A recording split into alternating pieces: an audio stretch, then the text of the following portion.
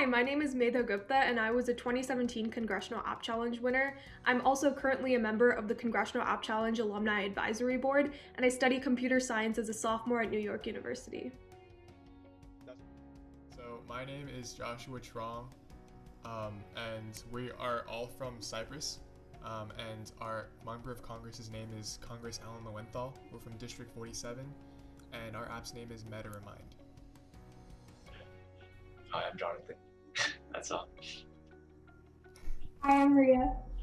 And I'm Hannah. All right, that's great. Nice to meet all of you. So I'd love it if you could quickly describe what your app does in like 30 seconds-ish. Okay, so our app, MediRemind, is a medical assistant app that it's dedicated to helping the elderly and those struggled with memory impairment illnesses like Alzheimer's and dementia. Its primary function is a reminder feature where users can input their specific medication, when they need to take them, intervals such as how many days per week, and for all the different reminders, the users will receive a notification reminding them to take their medication. And we've also included popular senior games like Solitaire and Word Cross to help train their memory, attention, reasoning, and visuospatial abilities. That sounds amazing. And so, why was building this application important to both all of you and the people that you made it for? I have a grandma with Alzheimer's, and so I saw her struggle, and basically to lessen her worsening condition, she's supposed to take pills, but she lives alone, and so oftentimes she actually forgets to take her medication, and so that makes her memory even worse and forgetful. And so to prevent that kind of snowball effect, I wanted something to help remind her to take it, and so we came upon the idea to build an app that reminds her to take those pills before or after meal times, depending on what the pill might be like. And so I guess it was kind of like a personal experience. And then we also know that with the COVID experience, a lot of seniors have been left alone or forced to kind of isolate themselves in senior homes or their own households because of the risks. And so we wanted to make sure that without a caretaker or someone else to do that for them, they're still able to manage all that on their own. Why did you end up applying to the Congressional App Challenge, and how do you think that has inspired you and encouraged you or changed your outlook in any way? Feel free to take this question in any direction. So all of us did have some programming experience before this, whether it be through AP classes or I know two of us are involved in the computer science club at our school. And so while we did have a lot of programming experience, we didn't have so much with app building, but I think it was a fun area that all of us did want to reach out into. And then with quarantine and social distancing, we had a lot of free time on our hands over the summer, even if we were turning juniors. And so we thought it would be a great opportunity to actually try something new and learn something new, build something. And so over the summer, we kind of experimented with a couple of different platforms to learn app building. And then we settled upon Android Studio to actually build our app. And so, yeah. And multiple people can take this question, but on that note, what's been your journey like through computer science and learning technology? Yeah, so all four of us, like Hannah said, we've had an interest in computer science, but I think the Congressional App Challenge really pushed us to use our skills towards something with that social good component. And I know personally my mindset towards technology through this challenge really shifted from hey, let's innovate something or let's be futuristic to, you know what, how can we use our skills to create positive change in our community? And I think our app in this day and age, we took the most prominent issue we saw with the coronavirus, and we found a real niche that if you weren't particularly impacted by it, you would tend to overlook it. And I feel like our elders are often that overlooked piece of society that we don't consider when we're talking about the future and we're talking about innovative technology. And if our tech can't serve all demographics of people, then is it even that useful or that amazing and innovative? So in order to ensure that our technology has social good, we wanted to create something that could be used by seniors who aren't that familiar with the tech. That's why our app has large icons, easy interfaces, just things that the current market doesn't really cater towards for our elders. And yeah, I really think like the Congressional App Challenge changed our mindset towards what needs fixing and how can we use technology to fix it.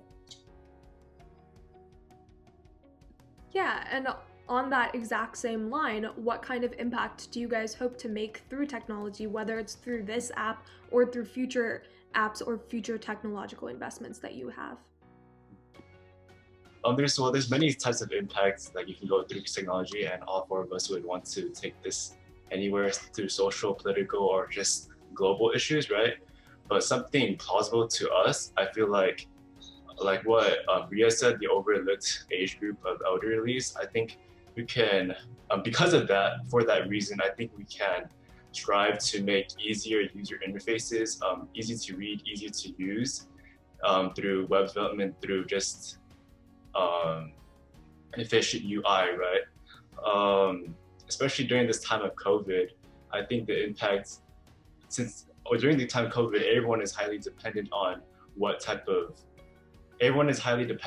the technology, right, that they want to use. So all age groups are involved. So thus, since all age groups are involved, everyone should know how to use the platform of technology and etc. Yeah, that makes complete sense. And so lastly from my end is, do you have any future plans for the application? Anything that you think you're going to upgrade in the future, or what are your future plans individually if not? So for the application in general, we definitely want to make MediRemind a hub for seniors, maybe add in an inbuilt messaging system or a way to plan social events at senior centers, or just add more resources that are able to help our elders. But we also want to expand and be able to target more demographics and enlarge the scope of people that are impacted by our technology and pivot our app as necessary based on the current societal problems we see. Yeah, and to add on to Rhea, for our personal growth and how we want to grow through this, I think everyone on the team we were here because not only were we like interested, excited, and like just wanted to have fun in coding. Like for example, like one of the first apps we made prior to the congressional app was literally called a cool guy picker, where we entered someone's name and it would say, oh, you're a cool guy or whatever, or like a calculator that was like calculated like a little bit off.